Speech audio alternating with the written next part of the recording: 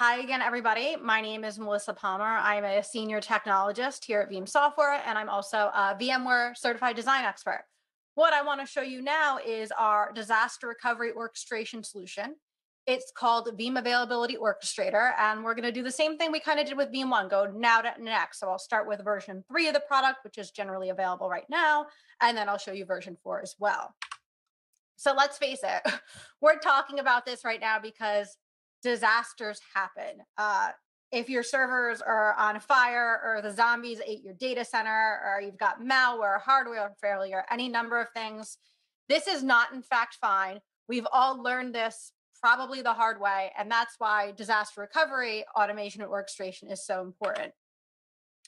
When we start talking about Veeam Availability Orchestrator version 4, the key feature to this product, to this version of the product, is introduction of orchestration for Veeam CDP replicas. Now, Kirsten should have tweeted a video with the TFD22 hashtag, and that's Anthony Spiteri from our team, kind of giving the whole CDP pitch that he's done for previous Tech Field Day events. When I talk about Orchestrator and what it's capable of, I like to kind of put things in 3 categories once again. So reliable recovery, being able to prove reliable, scalable orchestration at an application level, knowing that you're always going to be able to recover reliably in the event of disaster. In many cases, automated testing, right? I'm sure we've all been locked in a data center for a weekend doing a DR test that maybe it worked, maybe it didn't. It worked enough for our audit point to say we did it. This is testing that's completely automated, non-disruptive to your production environment, scheduled and on demand, however you want to run it. And we also have a lighter weight check, readiness check, that kind of just proves that your recovery resources are always ready for failover, as well as checks your RPO on a regular basis. Now, dynamic documentation. Kirsten and I love to talk about documentation. It's one of those things that a lot of us IT people aren't necessarily into. But the fact is, when it comes to disaster recovery and business continuity, it is very important. So we're getting full audit trails of our disaster recovery plans, right? Each disaster recovery plan will say each and every VM in the plan, each step taken on the VM. And more importantly, if you scroll to the end of it, you'll see who's changed what when, that built-in change placking and compliance reporting. And when you run of the disaster recovery tests or a readiness check, proactive remediation, Orchestrator is really great about telling you exactly what's wrong in your environment so you can fix it. Now I want to hop to some demo, and we're going to be doing something similar that we did before. So I'm going to show you how to run a DR test now, and then I'm going to go into the next version, how to create a DR plan and how to actually run a DR plan. Now is going to be live. Next, I have a recorded video, but I have my version 4 lab up and running if we need to dive into anything deeper. So let's start with version 3. I got to hop back over to my lab here. And this is basically the orchestrator interface. Really simple, really to use, HTML5 based, used it anywhere from any device. And I want to show you how to run a disaster recovery test. So I'm going to come here to my disaster recovery plan. We call them orchestration plans. I'm going to right click. I'm going to say run verify. I'm going to say verify and run a data lab test. Now, all I need to do is pick the data lab I want to use. The data lab is something we configure in backup and replication ahead of time. So I'm going to pick this one on this server. Here's a really powerful option. So we have a couple things we can do. We can just run our data lab test and let it do its thing. It'll send us a nice report when it's done saying, hey, your test was successful. You clearly met your RPO and RTO. Have a great day. Or we can actually test and keep our lab powered on for a specific amount of time. Now, this is great for application owners, right? If they want to test those patches, that application upgrade, if they want to test changes, or there's a new person on the team that they just don't want to hand over the keys to the kingdom for quite yet, you can actually leave the application running and let them go break it, right? It's a copy of the production environment. We're just going to throw it away later so they can do anything they want in here, completely non-disruptive. And this kind of ties into the data reuse piece of Act 2 that we were talking about, right? Really easy for even app owners to access. We're just going to choose a lab group. Now, all a lab group is any supporting VMs that your application needs. So anything that's shared, AD, DNS, stuff like that, that would be in your lab group. You click Summary, click Finish, and that's it. Orchestrator is going to first start up the data lab. And then it's actually going to go and run our disaster recovery test against our VMs. It couldn't be easier. I just ran a disaster recovery test. Now I have one that I started ahead of time that's running. And another great feature of Orchestrator is the ability to see everything from this UI and what's going on in your environment. So we can see that I started my data lab appliance for my test. And then we can actually click into our disaster recovery plan, our orchestration plan, take a look at what's going on. I see this VM right here. This was the VM in my plan. And we can see all of the things that Orchestrator did to our VM. One cool thing I want to point out, and you'll see this in the next demo as well, is this custom script I ran. It was a script I uploaded to Orchestrator. All that script does is prints out the name of the VM. So it's super simple. And you can actually write data from these scripts right to the Orchestrator UI, where you'll see right here, but it's also captured in all the reports. So use case, a lot of customers have these DR scripts they have to run for validation and verification. Like I used to work in a very highly regulated environment.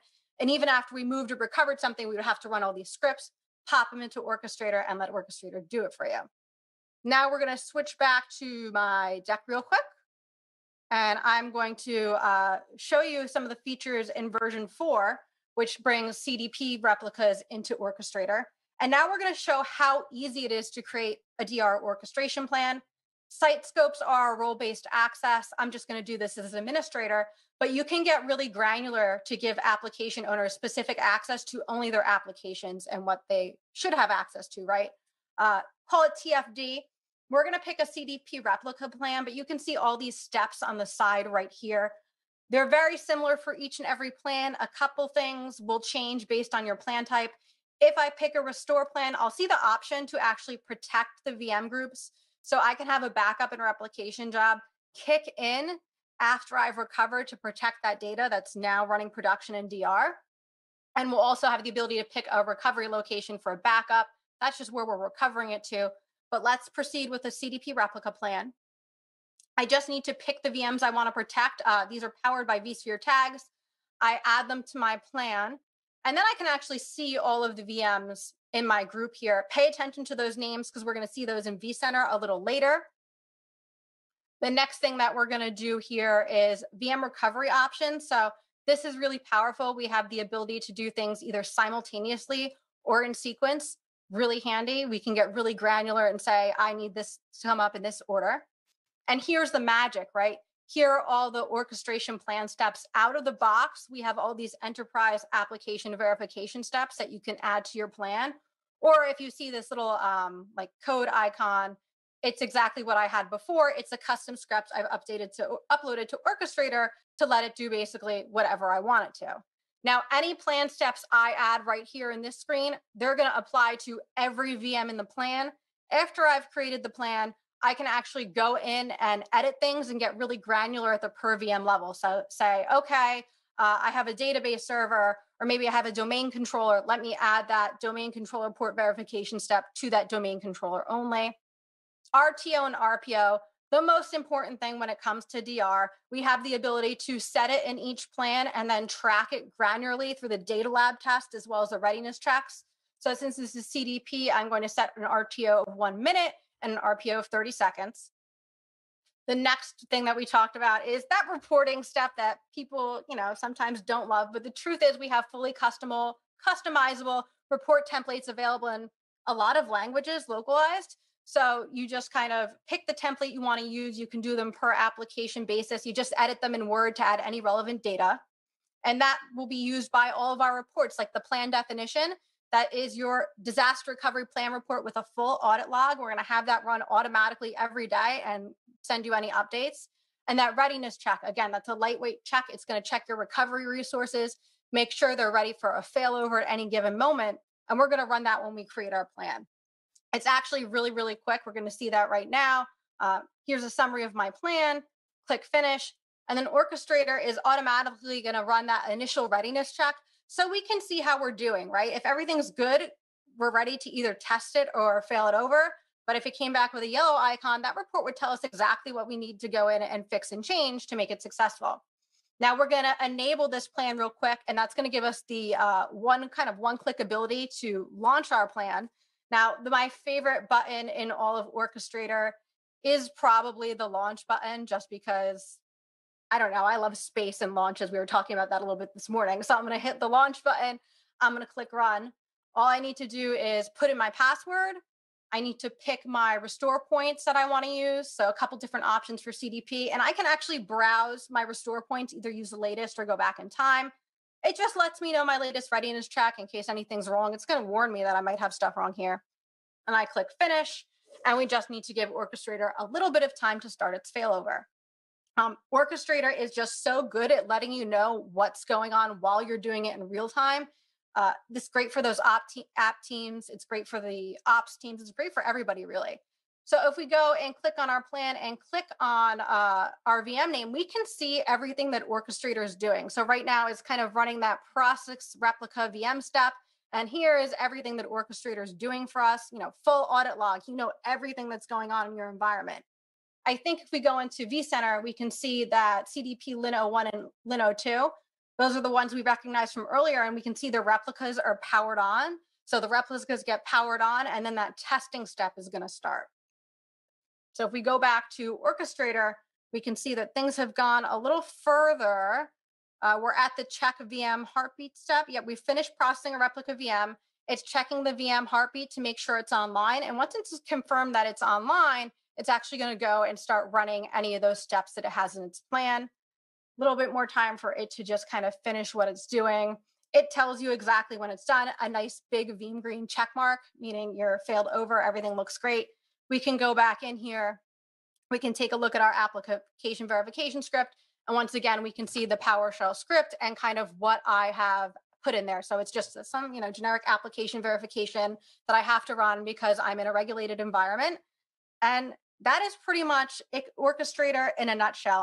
One thing I want to reiterate to the attendees and the viewers is that, we haven't abandoned our on-premises bit. So that cloud data management includes the private cloud. So what you've shown, Melissa, really, shows iteration, and Max a good bit on the tweet there about testing, reliability, verification of backups and bit. But and speaking of testing, before we take a couple questions, I have a hashtag on Twitter because we love our hashtags here at Veeam.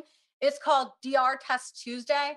And I've really been putting a focus on DR testing with Orchestrator lately. So if you go to DR Test Tuesday on Twitter, you can see all of my videos for testing. But if you follow any of the links to my YouTube, I also have configuration videos. There's literally a video of me configuring all the settings in Orchestrator in 20 minutes. So once you install Orchestrator, you've gone from nothing, do the basic configuration in 20 minutes. You saw me create a plan. It took less than 5 minutes. And then you're ready to start testing DR. Or if you're not quite ready to test because that readiness check came back with things you need to fix, right?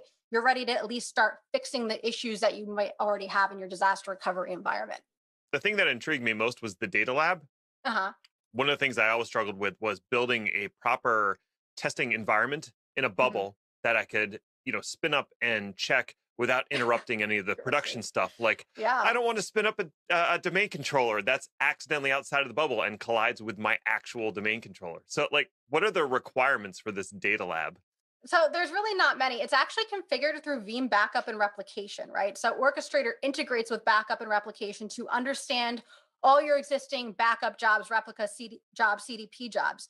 So after you have it all configured in Backup and Replication, you pop in Orchestrator and it recognizes everything. So you don't need to go reconfigure anything or make new jobs to protect anything, right? We integrate. So there's actually that data labs piece. You go in there and you create this isolated proxy appliance. And there's a lot of different different options for networking and how you set it up. And then it leverages that under the bubble. So that's definitely a deeper discussion that I'd love to have with you. And I know we have a lot of good videos online, but we actually built into Veeam Backup and Replication have the ability to deploy that proxy appliance that's going to take care of all that isolation for you.